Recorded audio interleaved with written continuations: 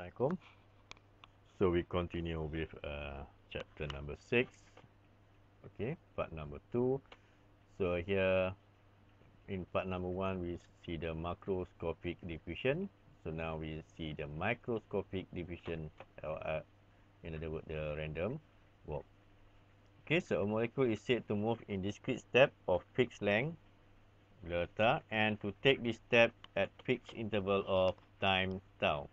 Okay, so this macam macam kita bekerja, satu kerja, berapa lama kita kerja, lepas tu kita pindah kerja tempat lain, ataupun kita duduk di rumah, satu rumah, lepas berapa lama kita pindah ke rumah yang baru.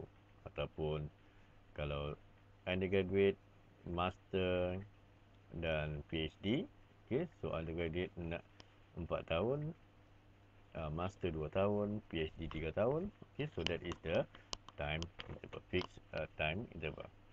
Sebagai contoh, if a random walk has no directional bias, then the probability of step in either direction will be equal. Okay, so dia nak pergi ke kiri ke kanan ke, dia tak kisah, dia tak ada orang yang tak ada orang yang influence dia. Okay, so it go ikut suka hati dia. Okay, so the probability of stepping right or left are taken as P and Q, especially where P plus Q equal to 1. Okay, plus P plus Q equal to 1. If n steps are taken, the probability of having m right step is given by the binomial distribution. So you can review the binomial distribution. Pm equal to n factorial Pm Qn minus m n minus m factorial m factorial. Okay, so the number of m right step. Okay, so calculating the mean displacement from the origin as a function of time x bar xt bar. Okay, so the mean number of right step m bar equal to m pm. Again, these are the expression value m pm. So m equal to n m bar, or the right step equal to n times p. Okay, the number of step multiplied by the probability or weight function of p. Okay, so the mean displacement is equal to x bar equal to 2m bar minus n delta, or equal to n p minus q delta equal to 0, and this one equal to 0 if p equal to q equal to 0.5. Okay, so maknanya kalau ini p equal to q equal to 0.5, maknanya dia mula daripada satu point, dia akhir pun dekat point yang sama. Maknanya dia macam tak bergerak langsung. Okay, so this one. Okay, so calculation of mean square displacement from the origin as a function of time xt squared. So m squared equal to m squared pm. Okay, so again this one is from your PDA, I believe, or your statistical thermodynamic. So m squared equal to np squared plus npq. Okay, so the number of p times q. Okay, so we can calculate this the mean number right to the right. Okay, and the mean displacement, the mean square displacement from the origin of expansion of time xt squared equal to x squared equal to del squared 2m minus n squared. Okay, or the main one is del squared t over tau, where t equal to n tau. Okay, so we have this del squared n. So here we can see that the mean square displacement is just how big the step is taken time the number of step taken. Okay, so kalau kita contohnya kalau saya melangkah, satu langkah saya sama dengan 0.5 meter. Okay, mungkin anak saya kalau langkah dia cuma 0.1 meter.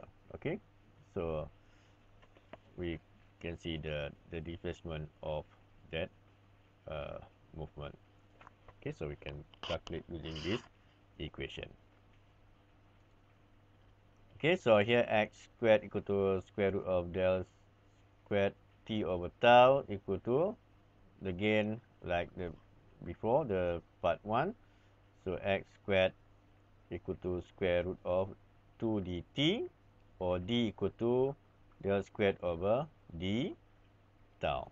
Okay, so we can estimate the division constant using this value. Okay, we know the step, how big a step, and uh, the the relaxation time of that step.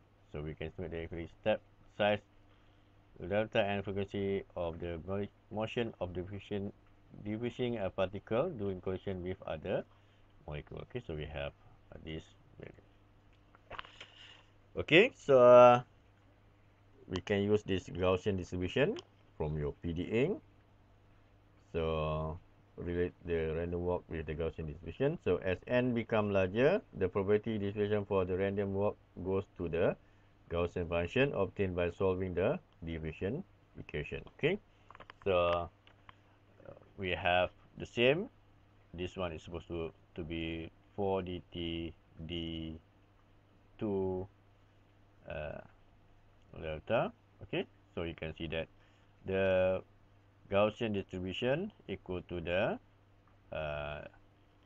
concentration, meaning that we can use this equation or this equation, depend on microscopic or macroscopic problem that we think. So one region where the Gaussian limit really cannot be correct is for x greater than n delta.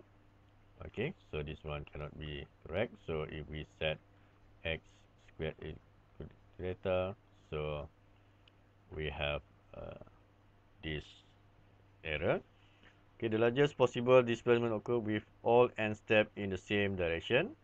Okay, so this one, kalau kita melangkah ke kanan semuanya ke melangkah ke kanan, so kita akan berada paling jauh daripada kita punya initial point. So the Gaussian function give a low probability for larger displacement, but their probability is 0 in the random walk. Okay, so this one.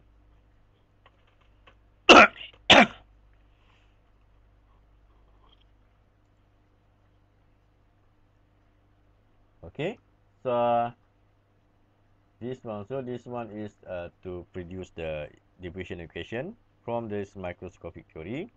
So we start with the probability of arriving at position R at time t plus dt. So PR t plus dt equal to minus infinity to infinity PR plus delta t psi delta d delta.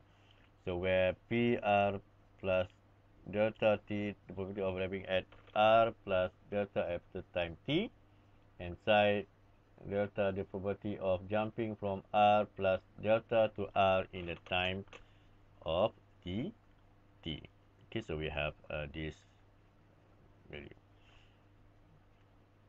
this probability. So using the Taylor theorem, the expansion PR t plus dt equal to this equation, and PR plus delta t, so PR. So if we put this and this into this equation, okay, so we are going to get this equation. So if we integrate using our calculus, so we have the first one is PRT, the second term is 0, the third term is this equation.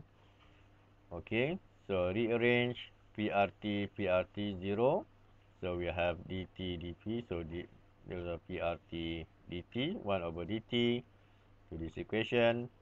So again we are going to get the probability as the, again you can see that these are just the diffusion equation, but the parameter is the probability. permeability rather than the concentration. So here D equal to, the diffusion constant is to 1 over dt, 1 over 2 del squared psi delta d delta. Okay, so again we have this solution, meaning that we can also find the diffusion constant using this information. Okay, so the friction and diffusion are closely related. Okay, so kalau dia moving, so we have the friction. So the molecular collision that generate Brownian motion will also retard sustained motion in any direction. So a molecule in solution under the influence of external force Fe is affected by the field. Its movement is opposed by friction Fp. Duration is Fp minus equal to minus F v, where friction coefficient and V equal to molecular velocity. Okay, so when V increase, the velocity increase, Fe equal to Ff, so therefore Fe minus F, V equal to 0, so V equal to Fe over F, so J Cx V, the flux equal to Cx times V equal to Cx Fe over F. So the external force, okay, by the external force, so division by external force and the division. Okay, so we have Cx Fe over F minus D del Cx over del X. So these are the by concentration, by this is the external force equal to 0. Okay, solving that, so we are going to get the Einstein diffusion coefficient. Okay, solving this, dc dx Fe df dx, Cx equal to C naught exponential Fex df, Cx equal to C naught exponential minus Fex kt. So taking this one, so we are going to get D equal to kt over F. Okay, so meaning that for the external force, the diffusion constant can be calculated using this equation. So Kb is Boltzmann constant, T is the temperature, F is the final constant. Okay, so we can get the diffusion constant.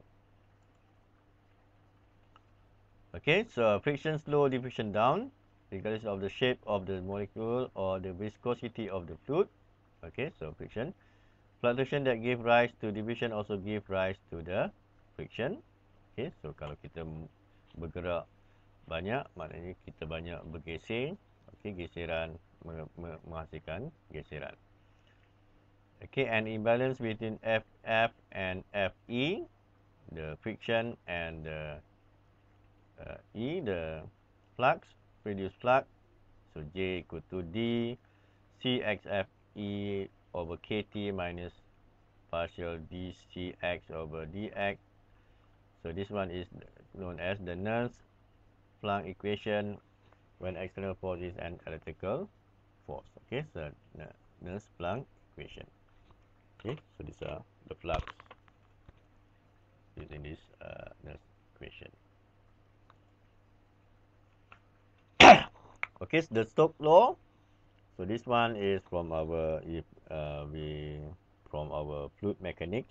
Okay, so if we have fluid mechanics, so if the frictional coefficient can be measured or a theory used to derive it, then when calculate the diffusion coefficient, this since D equal to Kt over F, so the frictional coefficient of spherical particle again, so we have, if we assume that the molecule is in a spherical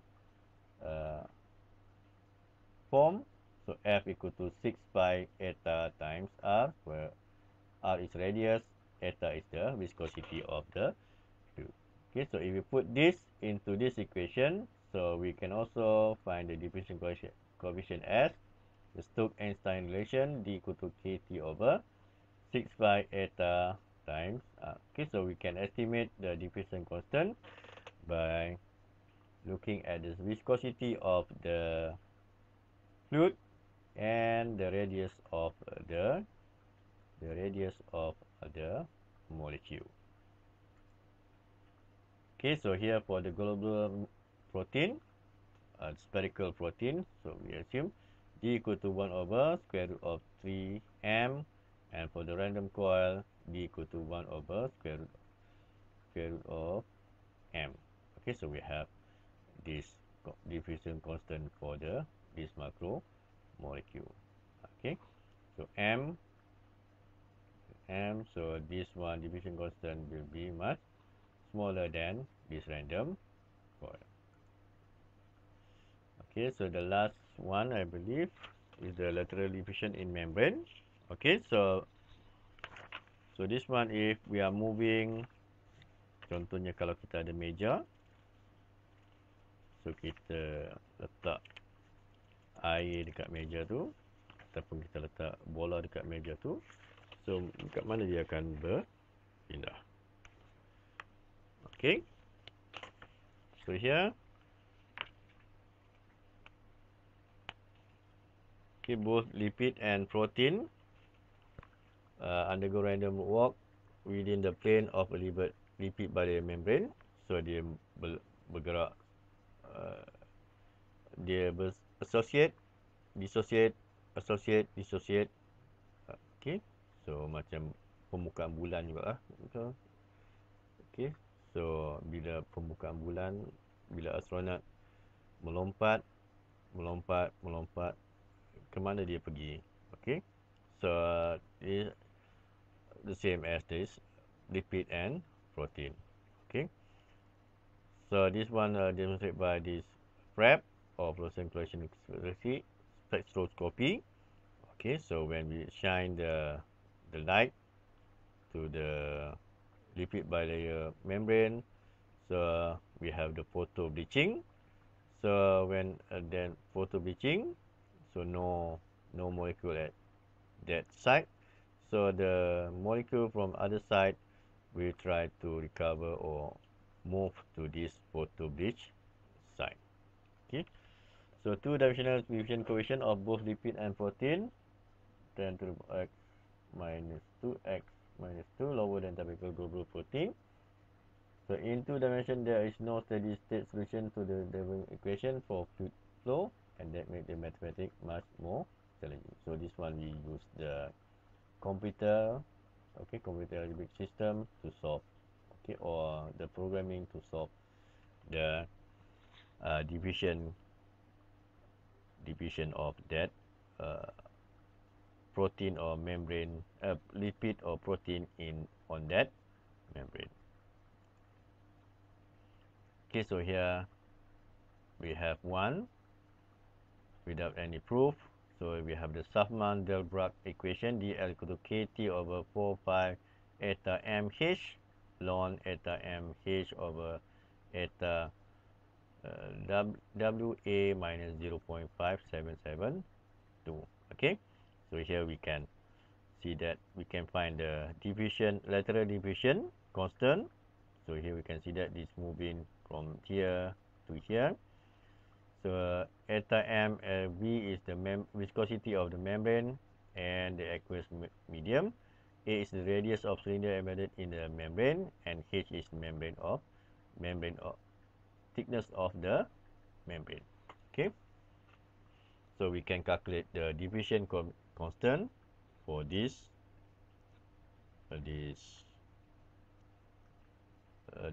membrane, this molecule on the membrane. Maknanya berapa cepat dia berpindah daripada, contohnya dari hujung ni ke hujung ni, kita boleh tahu dia punya diffusion constant. Okay, so that's all for this chapter. Thank you.